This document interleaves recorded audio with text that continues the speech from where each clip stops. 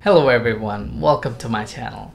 The story that I'm going to tell you today is called The Foolish Donkey. A salt seller used to carry a salt bag on his donkey to the market every day. On the way, they had to cross a stream. One day, the donkey suddenly tumbled down the stream and the salt bag also fell into the water. The salt dissolved into the water and hence the bag became very light to carry. The donkey was happy. Then the donkey started to play the same trick every day. The salt seller came to understand the trick and decided to give a lesson to it. The next day, he loaded a cotton bag on the donkey. That day, donkey played the same trick and noticed that the dumped cotton became very heavy to carry. From that day, donkey didn't play the trick anymore and the seller was happy. Moral of the story is luck won't favor